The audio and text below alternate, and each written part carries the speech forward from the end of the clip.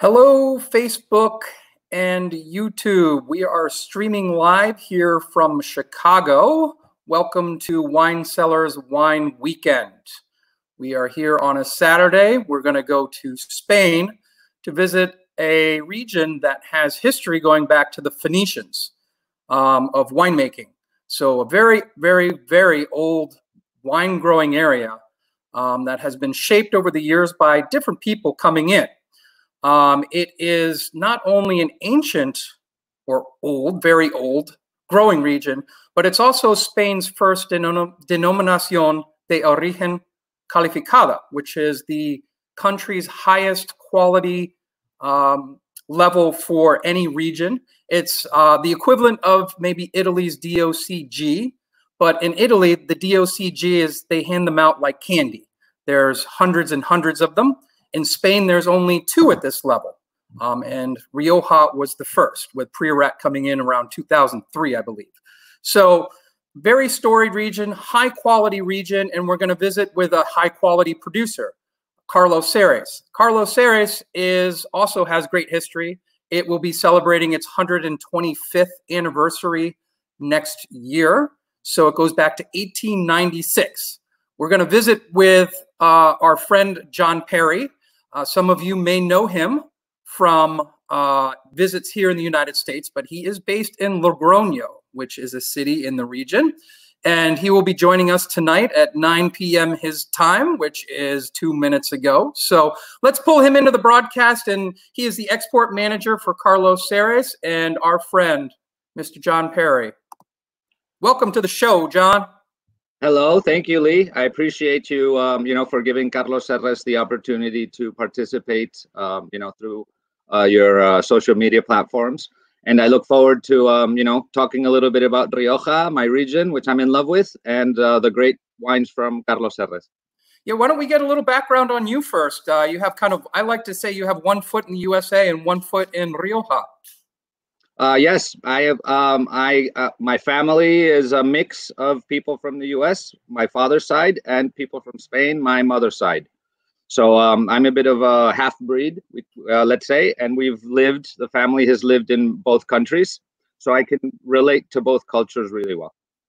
Yeah, and you were kind of born into the industry too. Your father was in the industry as well? In Rioja? Yeah, my father was part of the industry, and I've sort of grown in a wine family. We're not vineyard or winery owners, but a family that is very passionate and very tied to wine and to Rioja. That's great. Well, let's get started and learn a little bit about the region. I think I'm a map person, so I love images, and let's pull some in here real quick. All right, let's start with the maps. All right. So where is Rioja? Let me blow us up here a little bit. Yep. Let's get to from the beginning. So I just like to show. I'm also a very image-driven kind of human, so I enjoy these kind of pictures. But this dramatic picture will just set the tone for what we'll talk about when we get to these maps that aren't quite as vibrant. So take it away, John. Right. So Rioja is located in the north of Spain. On a river valley called the Ebro River Valley. If you think of the word Iberian Peninsula, Ebro comes from there. So it's a very important river in our country. Rioja is a place that has been forged by winemaking and grape growing. I'm in love with the region because it is a great example in the landscapes. You can see how, all the vineyards together, how man has turned these landscapes into, something worth coming to see.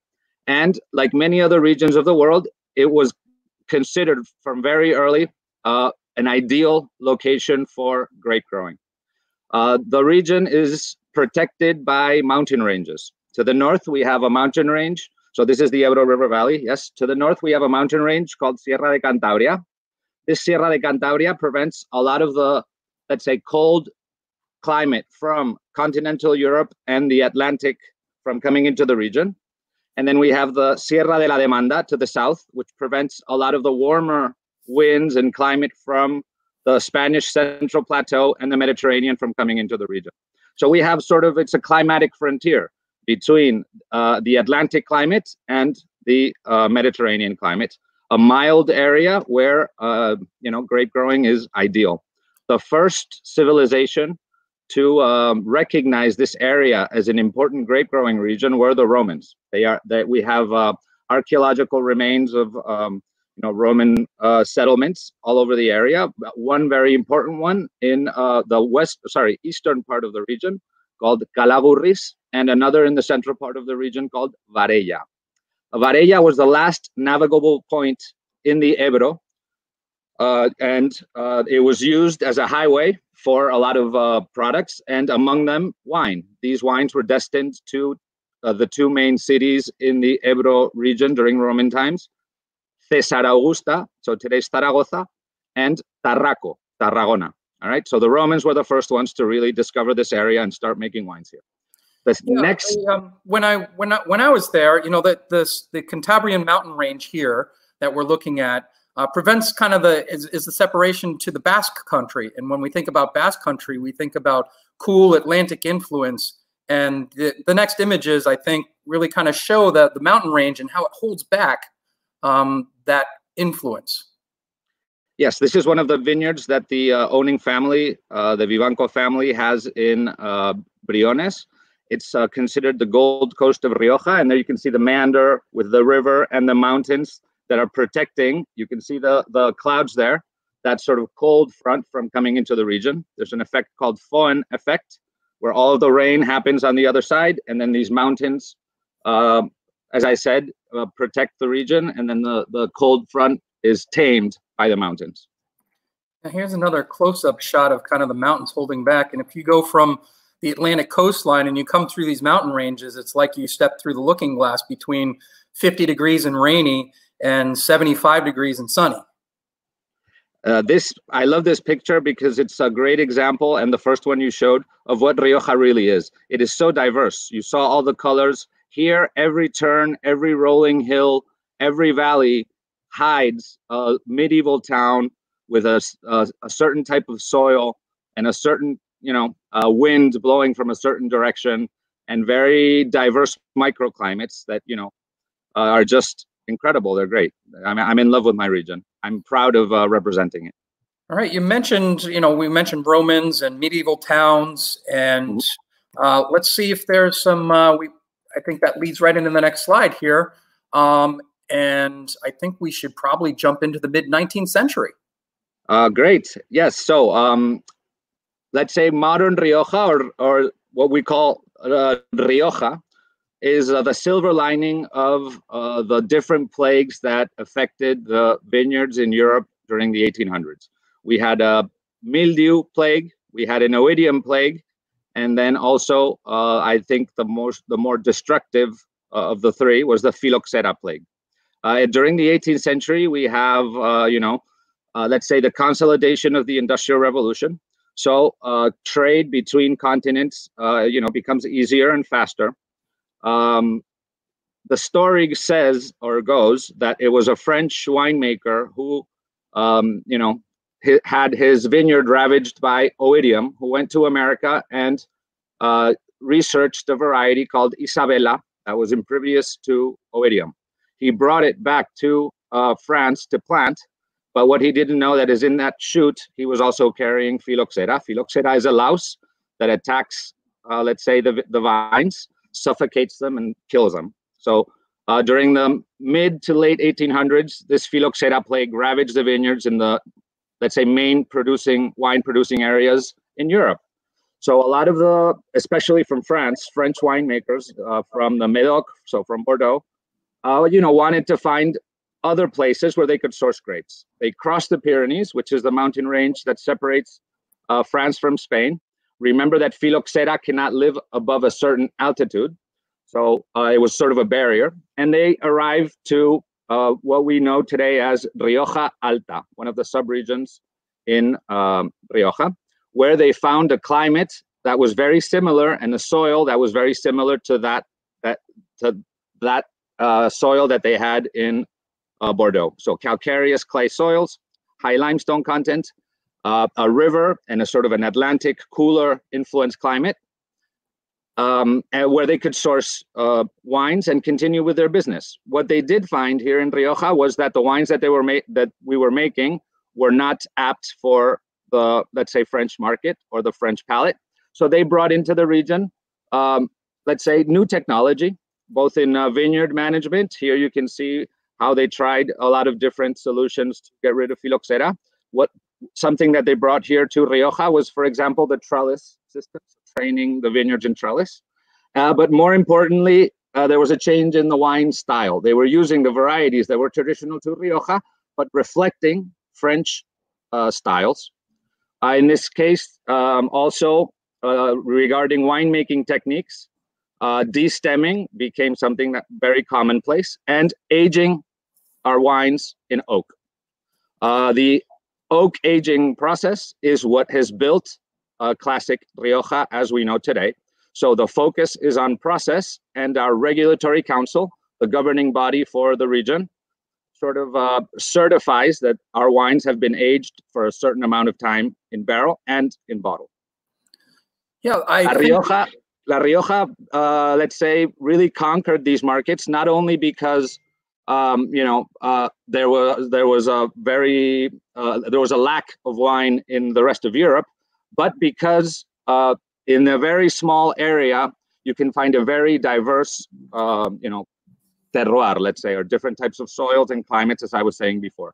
The three main types of soil, are calcareous clay, alluvial rock, and ferrous clay. So calcareous clay is a yellow clay with high limestone content. Alluvial rock are those rocks that the river, through flowing thousands of years, has been turning into cantos rodados and depositing in all the different meanders, as in all the bends. And then we have ferrous clay. This is a type of soil that you can find in the US a lot. It's a reddish soil with high sort of iron content. This red comes from the iron. Poor soils, mainly because the vine, thrives in poor soils. Usually in the Middle Ages, for example, and before the French came, the more fertile lands were dedicated to other crops. Today, if you come to Rioja, vineyards are everywhere. We have about the size of Delaware in vineyards. So you can imagine it's a pretty, intense area vineyard-wise. So one of these, during the late 1800s, one of the, let's say, French pioneers to come to Rioja came from Orleans, a small town in the south of France. His name was Carlos Serres, and he came to, buy and sell wine and sort of make a fortune and help his partners in back in France. He came back and he, discovered this region that was incredible. The type of soil, the climate, let's say the style of the fruit that they could grow here was, ideal, really, to reflect those French styles and make this region into a fine wine region. Carlos Serres started out in the Barrio de la Estación de Haro, which was as I said, let's say, Industrial Revolution brought the railroad to Haro, and they used the railroad to move the wine, out of the region. Once his business became too big for the rail station quarter, he decided to build his own winery, and instead of leaving back to France when phylloxera arrived in Rioja, right in the early 1900s, I would say right in 1900, he decided to found his winery and stay. I like to think that he fell in love with somebody from Haro and decided to stay, because that's what my dad, that's a bit of my dad's story as well. So he was very convinced that of the potential of the region for fine wines, and he was one of the founders of the Export Consortium. So from the very first years of the winery, the export focus, so making wines that could sort of appeal to the international palate, to the gourmets out there in the world, that was the niche that he was after. And as you know, a way of doing this is, well, having your own vineyard and controlling the process from the very beginning. He was one of the first people to have a commercial office outside of Rioja. So he had one in Havana, and I think one in France as well.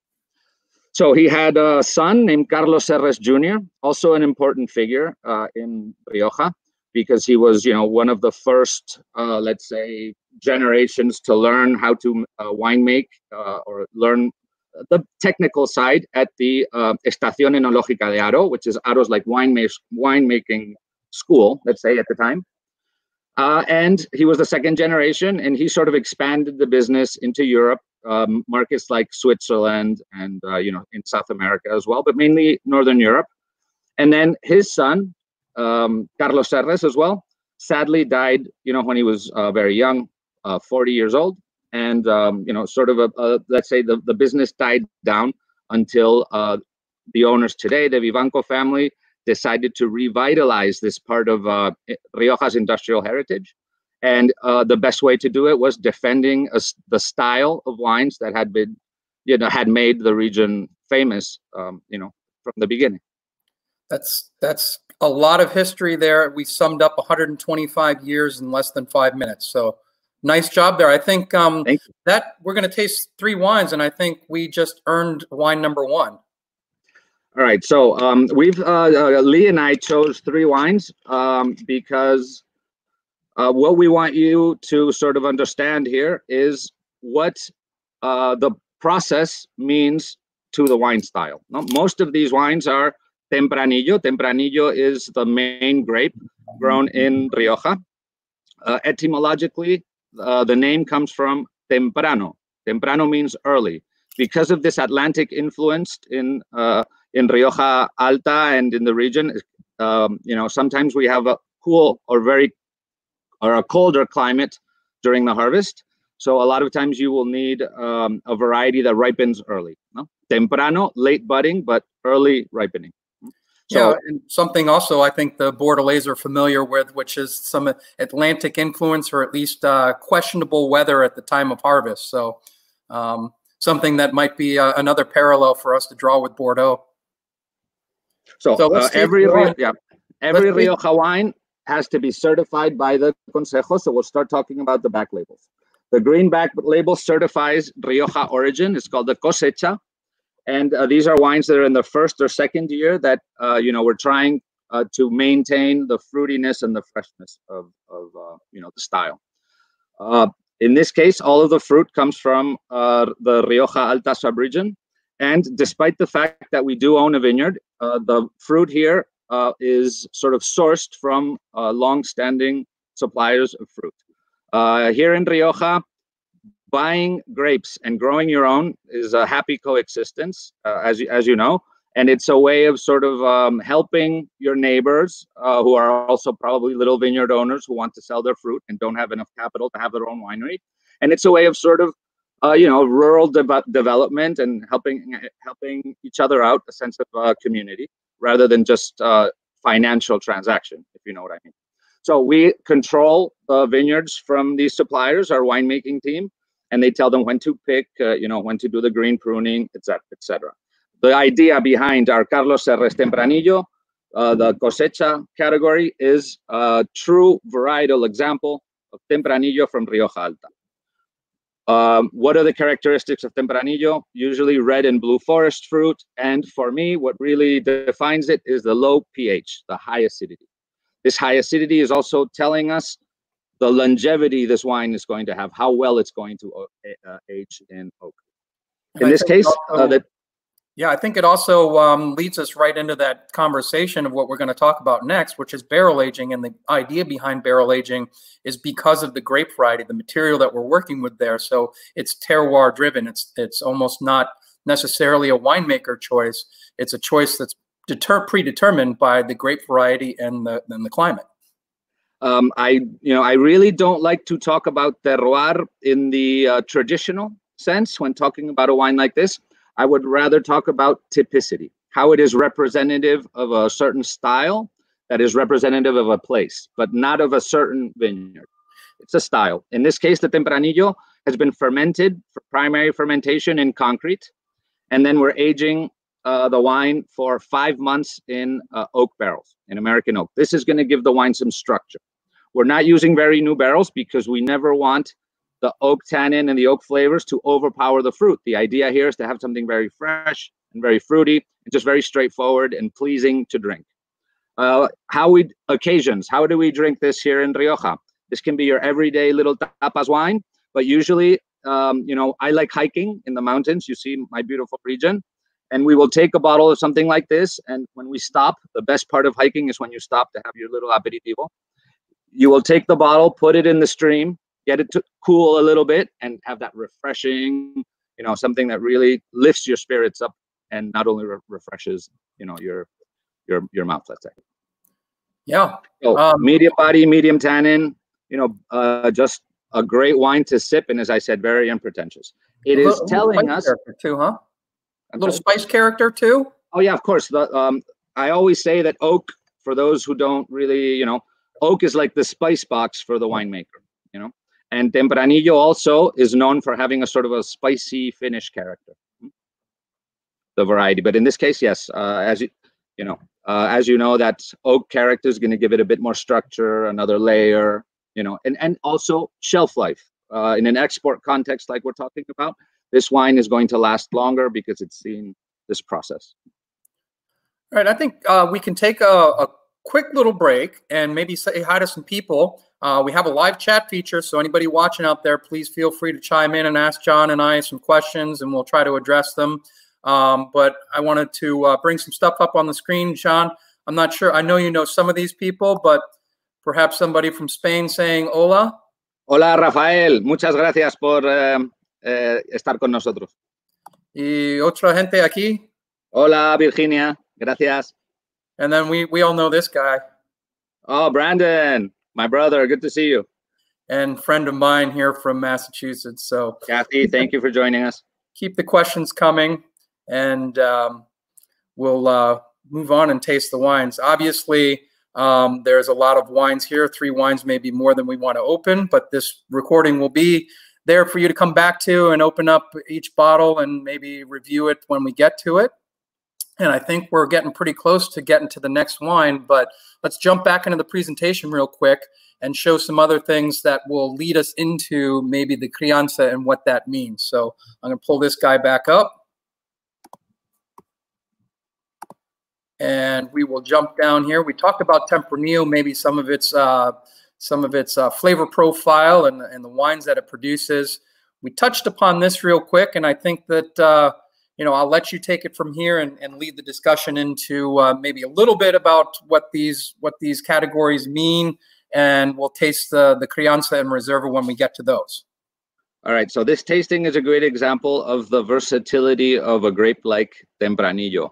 It can produce wines that are very light and refreshing.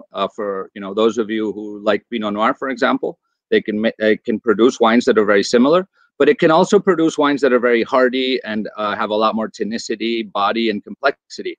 And a little bit, I think this classification is guiding us, telling us, what we're going to find in the bottle. Not only telling us how long each of these wines has been aged in oak, but also, what you're going to find inside. The next, let's say, category in the Rioja aging classification is called Crianza. Crianza we can translate as a wine that has been aged or nursed. Let's say nursed in oak. It's usually a wine that is in its 3rd year and that spends a minimum of 1 year in the barrel before release. Keep in mind that Carlos Serres was founded in 1896. So we were there before these rules were really written. The Regulatory Council dates from the 1920s, 1925. So they based their rules on the producers that had been successful with these styles.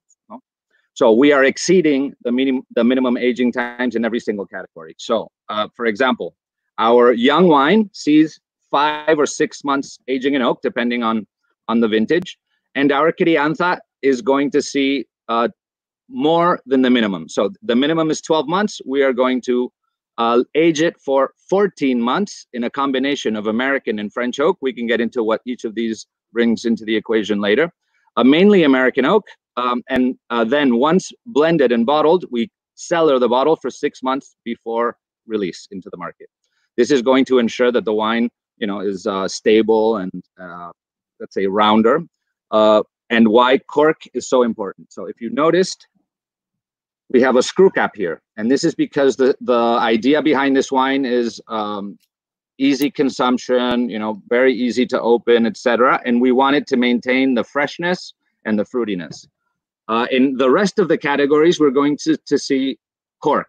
And cork is very important to let the wine breathe and, let's say, build other aromas during the bottle aging. So let's open up the Crianza while I talk. Crianza would be that wine that is the crowd pleaser. So Lee has been to Rioja with me. And, you go out for tapas. In Spain, we love socializing. We love to be out in the bars, in the plaza, talking to people and having fun and touching each other, which is something that is not very politically correct at the moment with the virus, but we love it. So this is that wine that is... Spain stays in Spain, John. I'm sorry? What happens in Spain stays in Spain. Oh, exactly. All right, so that Crianza is going to be that crowd pleaser, that wine that, is going to sort of be the staple of a lot of the wineries here in the region. The idea behind the Crianza, we need a wine that has medium body and medium tannin. So it's a wine to pair with food. We need a wine that has medium body and medium tannin, so it won't overpower the food. And at the same time, bright acidity to sort of get you salivating and cleaning your palate. It can never overpower the food, but it has to stand up to it as well. So it's going to have some character. Here, the idea is balance between fruit and oak.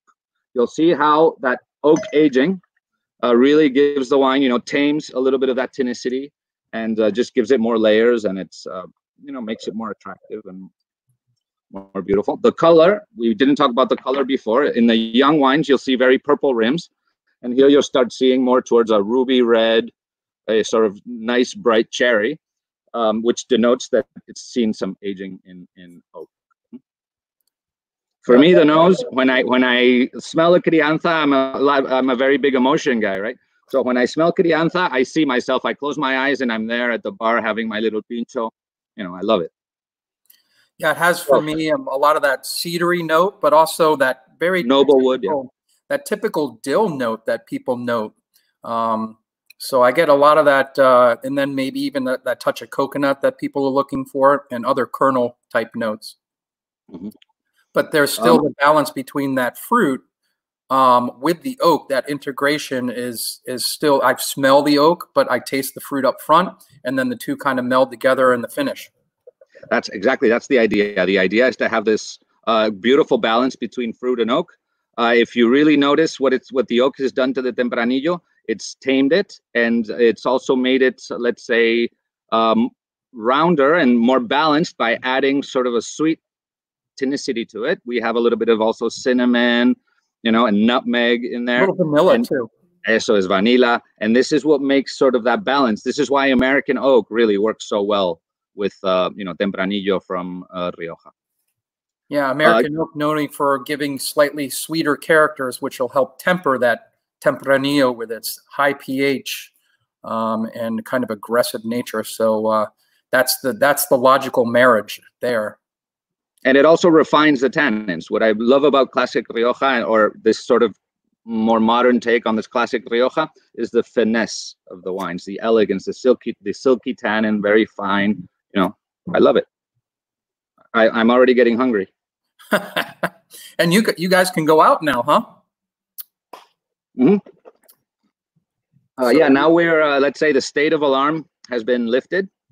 And people were really eager to go out. So a lot of people are also very scared because suddenly it's like there's no virus, when really, it's just you have a room in the hospital, you have a bed if you get it, basically. Yeah. Well, I look forward to coming back or you coming here, or both, and drinking together. But let's go back to the winery. We've got some cool images that I think people might be interested in terms of production. Yeah. Yes, let's talk a little bit about the process, because here we start seeing that a percentage of the fruit comes from, our own vineyard, Finca El Estanque. This is an idea that sort of clashes with traditional Rioja. Very rarely have, the big companies in Rioja owned vineyards. Their business is more buying grapes and vinifying them and aging them, etc.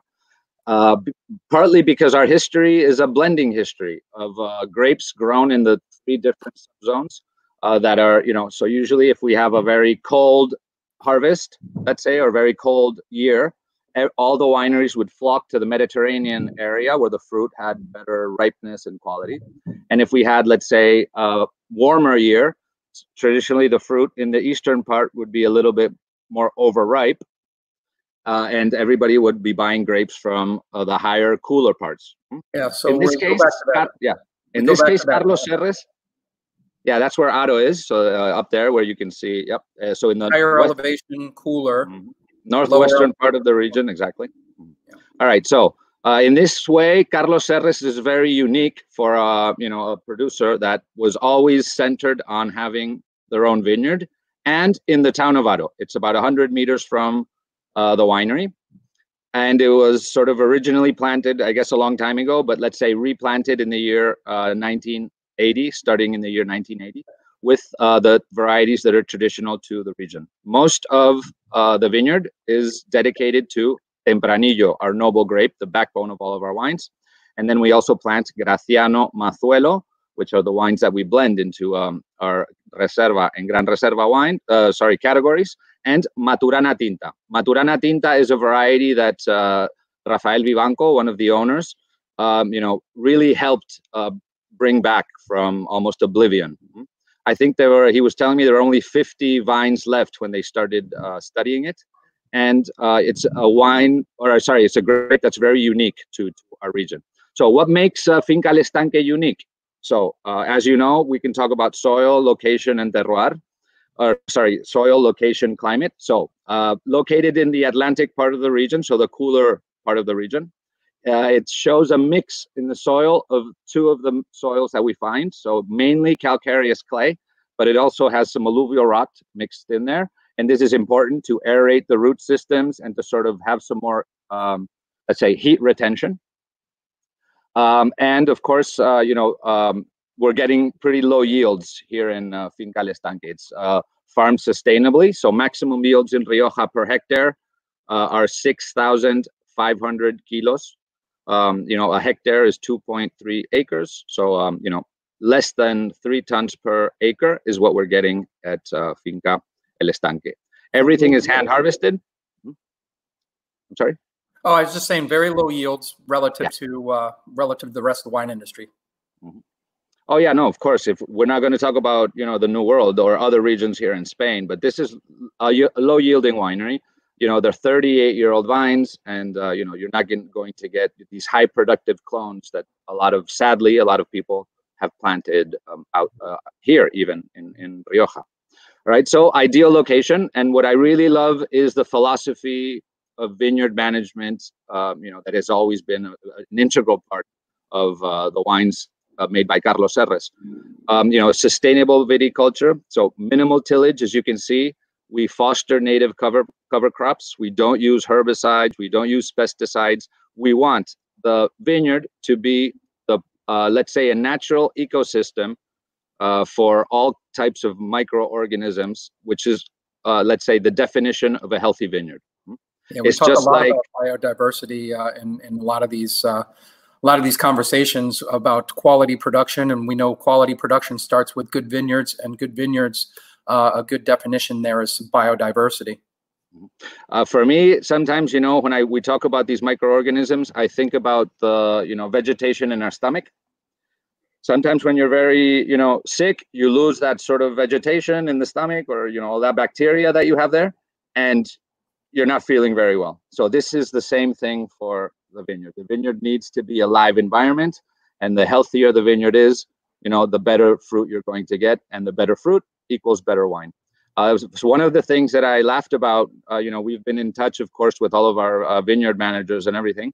And I asked them, what's going on? And he said, well, we're having a lot of the animals, so a lot of the fauna, coming into the vineyard, something that you usually don't see. Everybody's been confined at home. So now the animals are a little bit, all over. So we have, deer, rabbits, wild boar. All right. So coming back, control of the fruit is very important. At Carlos Serres, we hand harvest all of our vines into small crates. Think 10 kilos in every crate. These crates come to the winery and they undergo a second selection, first by grape bunch and then by individual berry. After only those, let's say, only that fruit that is in perfect sanitary and ripeness conditions goes into the next phase of vinification, which would be maceration and primary fermentation. In Carlos Serres, we use concrete vats. Concrete is very important because it allows temperature control, just like stainless steel. And also, it's a porous material, so it allows oxygen exchange. The yeasts need oxygen to sort of turn the fructose into alcohol. And also doesn't bring in, let's say, the negative things, or, you know, doesn't cover the fruit like an oak vat would. And you don't have to add as much, let's say, extra oxygen as you would in the very closed environment of stainless steel. In a sense, it's a stylistic decision because it maintains the freshness and the fruitiness of the varieties, and at the same time gives it a bit of that minerality, which, or let's say, defends the minerality that we get from the soil. So. Yeah, totally neutral fermentation, so you're preserving what's there rather than altering it. Exactly. After primary fermentation, the wines are aged and vinified. Sorry, the grapes are aged and vinified separately, each of the plots, and we're using American and French oak. All of the barrels have to be Bordelais-sized barrels, so 53 gallon, to be official or to have that time count. And we have about 6,000 of them in the winery. Average share of the winery between age of the barrels is between 4 and 5 years. We never want to use a lot of new oak because it's a way sometimes of masking a lot of the character that makes Carlos Serres what it really is. So this is our first aged wine, that Crianza, that sees 14 months in oak, and we have that great, beautiful balance. Hey, John, this might be a good opportunity. We were talking earlier this week, and we're at the beginning of the vegetative cycle. And sometimes, depending on where we are, we worry about frost. We also worry about other climatic conditions when the shoots are just coming out and the vines are very tender, which is hail. And apparently you guys had a little bit of hail recently. You want to talk to what the growing season's given you so far? And maybe we can share that video too. All right. So a lot of times we're asked what defines, you know, a good harvest in Rioja. Part of Rioja's success is the fact that our wines are very consistent because of this tradition of blending from the different subregions. But once you start using, you know, fruit from your own vineyard, you really have to, you know, take care of every single aspect surrounding, you know, the process. What's happening lately here? So in our tradition, you know, we owe a lot to tradition. So the varieties that are here are those that were identified by our forefathers as being the ones that had best adapted here and better thrived and, you know, made the better wines. And then, of course, you have experience. So they write down, you know, so from experience, now in the spring, we need a mild spring, not very hot, and not very cold. So we don't need frosts. What's happened this year, it's that we've had hail. So hail is very common, you know, in cooler years here in our region. And the other day I was talking to the vineyard manager and he sent me a little video. Right now, we're in the moment that we can call flowering, where you start begin to see the little buds that are going to become, you know, the grape bunches. Yeah, let's take a look at the video while you describe what's going on here. So the moment where we are now is, you know, sort of green pruning. It's called espergura, where you're deciding what, you know, the future of each of these flowers. So some of them are better positioned, and you are sort of controlling yield in a way. So there we have those little flowers. That's going to become a grape bunch. As you can see, we had hail. So there's been some damage. There's been some, you know, damage to the leaves and to some of the canes. And this is when you would decide which one you have to take off and which one you're going to leave and allow it to thrive. So it's a way of also controlling yield and ensuring that you have, so there you see some damage on the leaves and some of the broken canes. And of course, the floor is wet. As you can see, we say that clay retains water, or doesn't retain a lot of water, but, you know, you can see a lot of puddles and it does get, you know, but it's low water retaining soil, which is important. Hydric stress in the end is something that is going to give you also better quality. So yeah, and the next problem that we're going to have to solve from the vineyard perspective is going to be the people that are going to have to come and do that espergura and help us do that. In a way, they were saying that it's positive because we see the market environment for wine in the future as there's going to be a little bit of oversupply. So in this way, a lot of the people that are only looking for volume and are going to lose a lot of those little flowers right now. So there might be a shorter vintage. We'll see. It's still early anyway. Yeah, still early. And how widespread was the hail? Did it hit Rioja Alta solo? It hit Rioja Alta and Alavesa. So quite a bit of the area was hit by hail and lowering yields overall, not just Finca El Estanque. Oh yeah, of course, yeah. That's why I was saying that in a way, silver lining again. If Rioja is the silver lining of the Phylloxera plague, we always have to be looking for silver linings in the things that happen. And in this case, this is the silver lining. It might mean less production, overall. Put us back into a little bit of supply and demand balance. There we go. All right. Let's taste some Reserva. All right. So we're finishing our tasting today with what I consider to be the flagship of the Carlos Serres winery. And this would be the Reserva category. This is the first wine that, is sourced 100% from Finca El Estanque.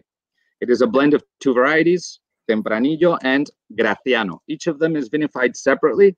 As I explained before, hand harvested with a double selection process by hand at the table, primary fermentation in concrete, and aged in oak. Reserva as a category is a 3 or 4 year old wine that spends a minimum of 1 year in oak and 6 months in the bottle.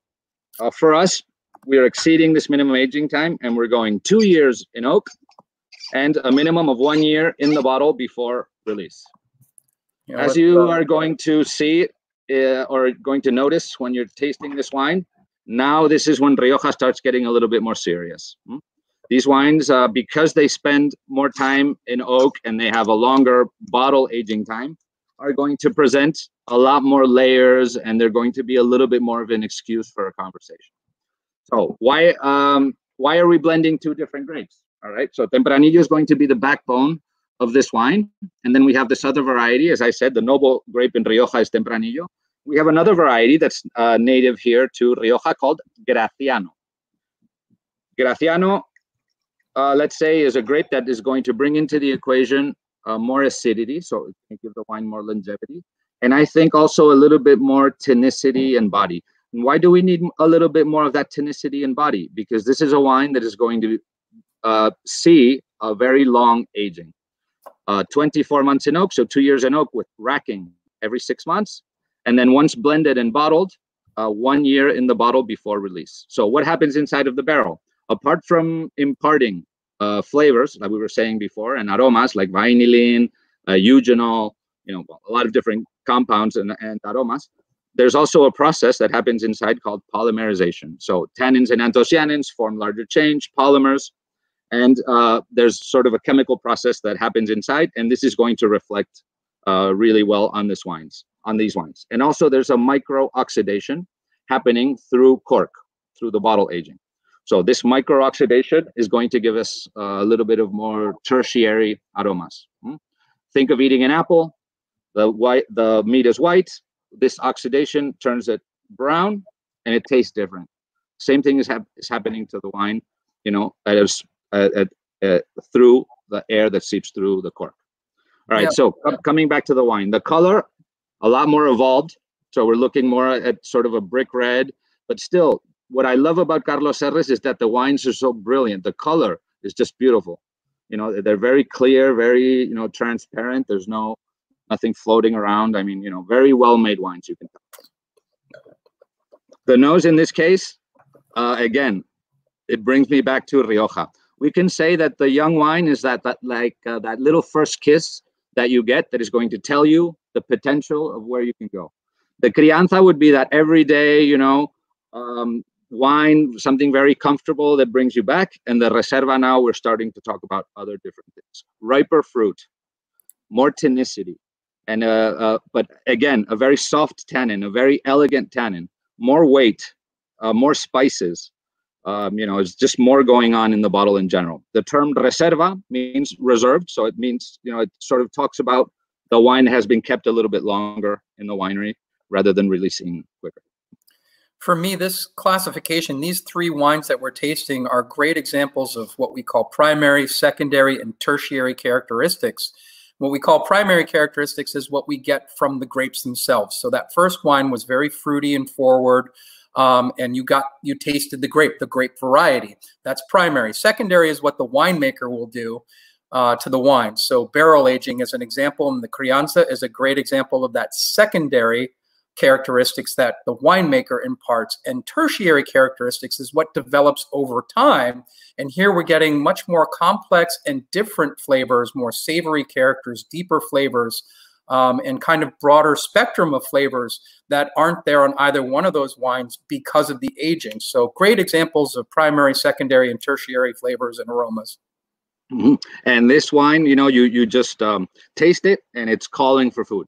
You want, something nice, big, juicy. We're talking, it can stand up to, aged cheese, a blue cheese, a nice steak, like a barbecued steak. I mean, this wine is really another crowd pleaser, but, for a special occasion.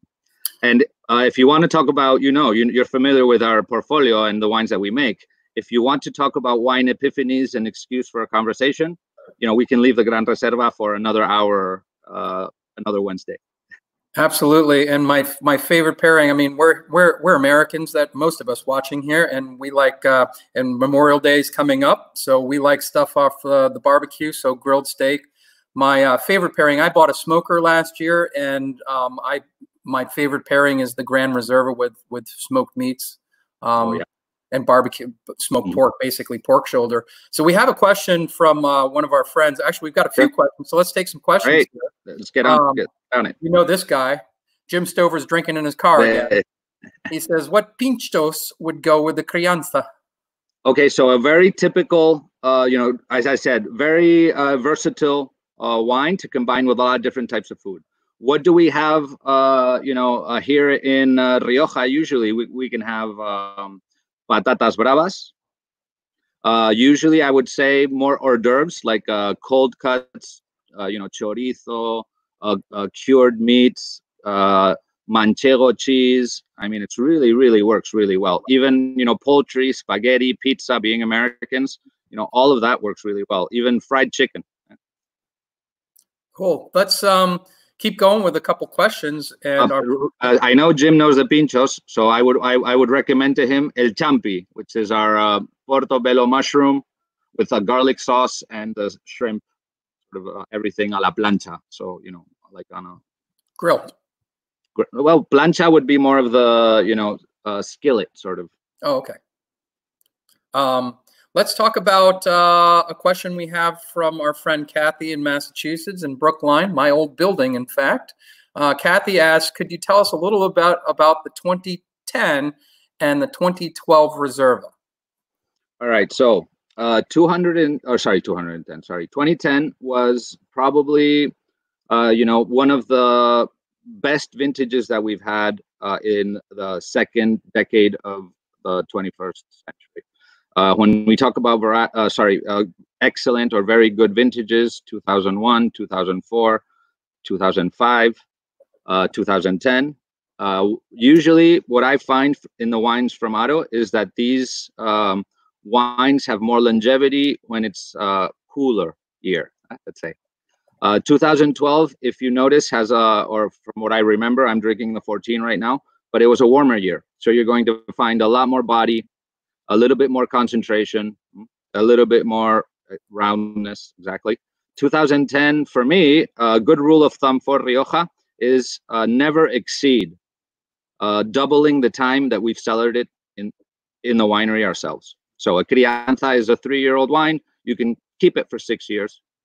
Reserva, 4 or 5-year-old wine, 10 years is good, but that's the limit, more or less. And Gran Reservas are the only category that sort of can withstand long periods of aging. I mean, I've heard of wines from the 1800s in some of the cementerio de bodegas, and some of the old, very old cellars here are still there. The beauty about Rioja is that, you know, our consistency, really, vintage after vintage, how these wines really are, you know, un valor seguro, we say in Spanish, something that you know that is going to be there and it's going to always more or less taste the same, and it's going to deliver. Consistent And delivering, delivery. Yeah. exactly, and delivering wines with this aging and of this quality at the price points that Rioja can do it is something very, very difficult. Anyway, I love people that collect wine. It's, you know, one of my things to do as well. But I always say, you know, drink it and buy another bottle, because the beauty of Rioja is that if you want a 10-year-old bottle, you can find it in the store.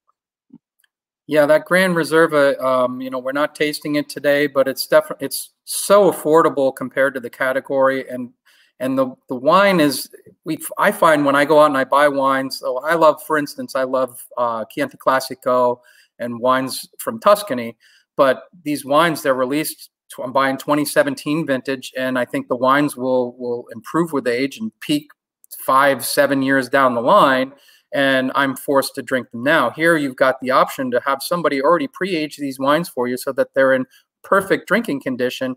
And at the Grand Reserve level, we're charging in Carlos Ceres, it's like 25, 28, certainly less than $30 retail for a wine that you would have had to kept in your own cellar and tried not to drink yourself in the car, right, Jim?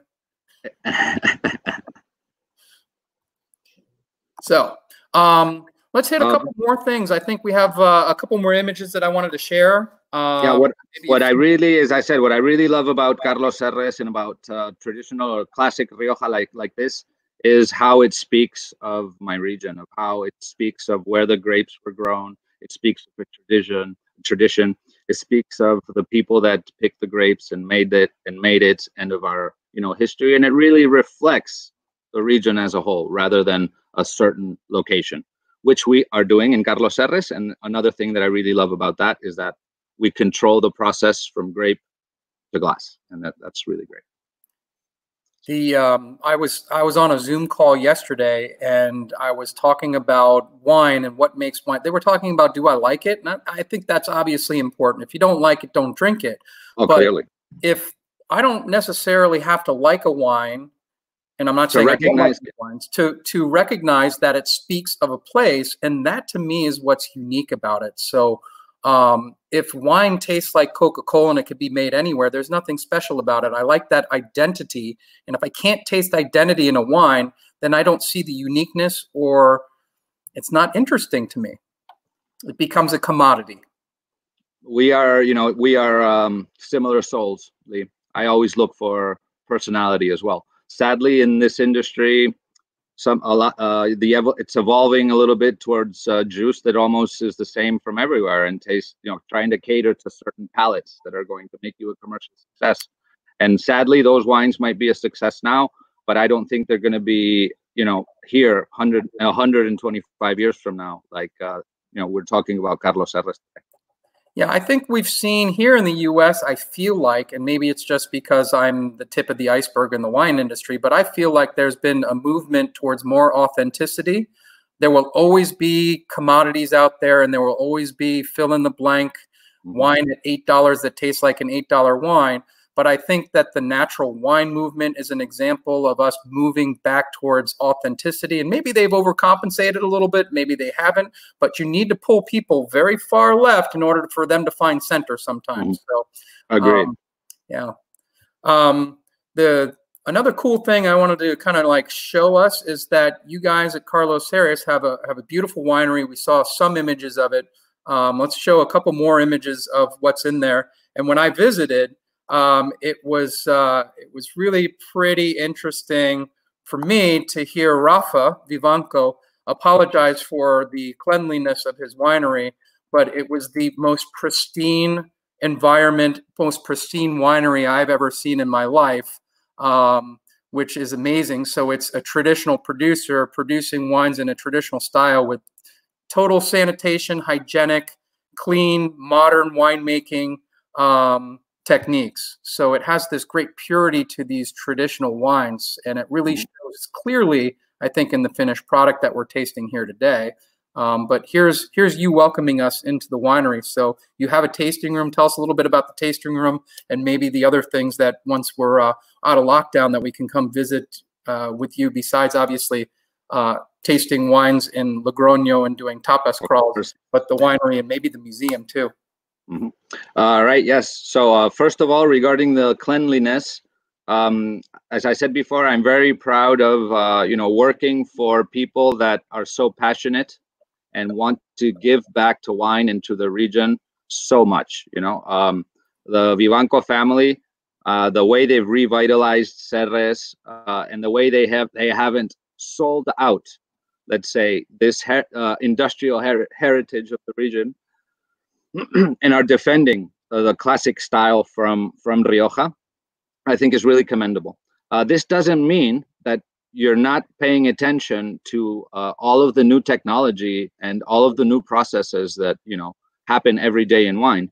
What we're trying to do is make the best wine that we can, that is representative of where we're from and of our region, history, tradition, and of the varieties and our location in our Finca El Estanque. Yeah, and the style you're looking to produce. I will tell you that the level of commitment of this family to the region reaches let's say the level of building the largest wine culture museum that is privately owned in the world. And I'm talking about a world-class destination where you can see archaeological pieces, research wine, incredible art from, it's really an ethnographic collection that is out of this world. And I think the largest corkscrew collection on display in the world. 10,000 corkscrews? The place is really a celebration of wine. Yeah, what is it, about 10,000 corkscrews? That what I saw that time? I would say more. More? Yeah. And then he was, it was collected over the years by the Vivanco family, and the Vivanco family traveled to places, and we talked about Roman ruins, but some of the largest, the presses are so big. They're Roman presses, and they are so big that they're in like 3 stories high, some of these things. Well, the beauty of the museum is that you can go as deep as you want. If you really want to, research something, there's the possibility to do it. If you just want to walk around the vineyard and enjoy our little slice of paradise that we have here in Rioja, you can also do it because the location is absolutely amazing. Every little detail is on point. The wines that Rafa makes with Vivanco and these wines as well, very different, but very representative of what they want to do, and very pure. Sometimes you can't differentiate wines from the place they come from, and he knows how to do that very, very well. Let's take a couple questions before we wrap up here today. Let's see. We got somebody agreeing with us about the Grand Reserve as a steal. Everything thank you. does drinks way above its price point, though. Thank you, PJ. Pure Wine Cafe. I love you guys. They're nice supporters of Wine Cellars and certainly of Carlos Serres. So thanks for all the. He actually, coming back to Jim's question, he prepared a chorizo flatbread to pair with our wines when we did the tasting. That I was salivating just seeing people eating it online like this. And then we've got our favorite Wine Cellars wine groupie from Texas, Lucy, who seems to be on a lot of our calls. She says, "Can't wait to try your rosé. It's a beautiful color." Well, thank you. Rosé is, something that what we try to do is, again, very unpretentious, very fresh, very fruity, just a very fun wine. But again, quality and let's say a very gastronomic wine in a sense that it has the acidity and the weight to also be, paired with food very easily. During the Pure Wine Cafe tasting, we had an artichoke sort of like little side dish and rosé. Artichoke is very, very hard to pair with wine, and that rosé worked excellent with the artichoke. So if you're looking for some strange pairing or a different flavor, please go for that because it was really good. Yeah, and the rosé is line priced with the old Vine Tempranillo, which is $12, $13 or so. And also at that same level, you make a white with Viura and Tempranillo Blanco, which is a mutated version of the Tempranillo red version that we've seen that happened in the 60s, is it? No, 1988. It 1988, much more recent. So we found a mutated version of Tempranillo that came up white grapes, and kind of a fun twist into it. For me, it brings a kind of a very almost Sauvignon Blanc-y kind of aromatic profile to the Viura, and maybe a little bit more weight, and the Viura gives it the backbone. So it's an 85% Viura. And personality, yeah. Some personality. So another fun, unique wine to try from you guys. Yeah, in this sense, Rafa, you know, this is why I really love the both of their main projects. He really pushes the envelope with Vivanco, so he has a single variety wines from very obscure or very native varieties, you know, and at the same time, he is defending the traditional style and what made Rioja what we are today, and doing both things really well. So you know, I'm just proud to be a part of it. Yeah, the traditional, which is what we're talking about here, and then the kind of cutting edge and even sparkling wines and changing the rosé style and kind of at the forefront of leading the charge in a region that goes back so far with so much tradition, and the Consejo Regulador, which is a little static, shall we say. Well, it's very hard for a region this important and this big. It's like a very big boat. You know, you're not in a very small boat where you can change course very quickly. There's a lot of different interests. There's a lot of, you know, I'm not going to get into the politics of it, but, you know, where there's money and there's money to be made, there's always different interests. And I'm happy because I think that, you know, at least we all try to row in the same direction. But there's a lot of, you know, problems going on, and it's very hard a lot of times to get everybody to agree to change direction. Yeah. So and once you agree, you just don't turn the wheel and it, you know, go that way. It takes a long time to, you know, to change course. And not, you know, why would you stop doing what has made you a commercial success? Crianza Reserva and Gran Reserva are always going to exist. They're always going to be there. Well, here's a great question from Keith, who's our wine cellars man in Houston. He's my favorite guy in Texas. Don't tell Jay Alvis that. Oh, you know, Jay is Texas. Jay is Texas. Yeah, all right. Keith is your favorite guy in Houston. All right. Keith asks, what's next for Carlos Ceres? And Keith should know better that the Consejo Regulador will never allow cans, boxes, or exactly. That's what I was going to say. Rioja is one of the highest regulated winemaking environments in the world, and we have rules for absolutely everything. I mean, it already took us a long time to introduce a concept like a screw cap. So I don't think we're going to be seeing cans or kegs or you know, bag-in-box from Rioja anytime soon. You can find other places in Spain that maybe are more, you know, different than Rioja. For us, selling in bottle is a way to add value and to control, you know, what we're selling. So yeah, there's a lot of wine regions out there. For instance, wine sellers would love to sell kegged Prosecco, but we can't sell keg Prosecco because the DOC there doesn't allow that format. Exactly. So there are rules. And if you did want to produce wine in a format that wasn't approved, you would go to Vino de España or something like that. Vino de la Tierra. You know, the Vivanco family, 4 generations of grape growers and winemakers. You know, if you need anything more or less from Rioja and from, you know, in wine from Spain, I think they are great people to know because very knowledgeable, very passionate, and with, you know, enough, let's say, muscle to find whatever is needed.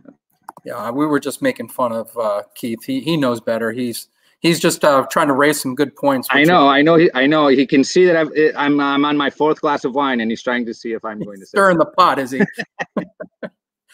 All right, so we've got some people joining us from the UK. We thank everybody that came and tasted. Thank you. Friends from España, people from Texas, and all over the U.S. So we appreciate you spending some time with us here on this Saturday night. I wanted to, before we depart, I wanted to just remind everybody that might be viewing that we are back on Wine Cellars Wine Wednesday we'll stay in the Iberian Peninsula and taste some wines from Portugal, some Vinho Verde from a producer called Faisal. So join us on Wednesday. We'll also be back next weekend with another European producer. On Saturday, we'll take a trip to, we'll actually stay in Spain. We'll go down to the Penedès region and taste some cava next Saturday. So join us again for Wine Cellars Wine Wednesday, Wine Cellars Wine Weekend. And tonight, I wish you, John, at 10 o'clock this evening, continued health. And thank you, Lee. Look forward to seeing you in the museum or in the wine in the wine tasting room there at Carlos Ceres, or maybe this side of the Atlantic. Well, thank you. I just wanted to take this little last minute to thank Wine Cellars. You guys are very valued partners, you know, at every level of our organization.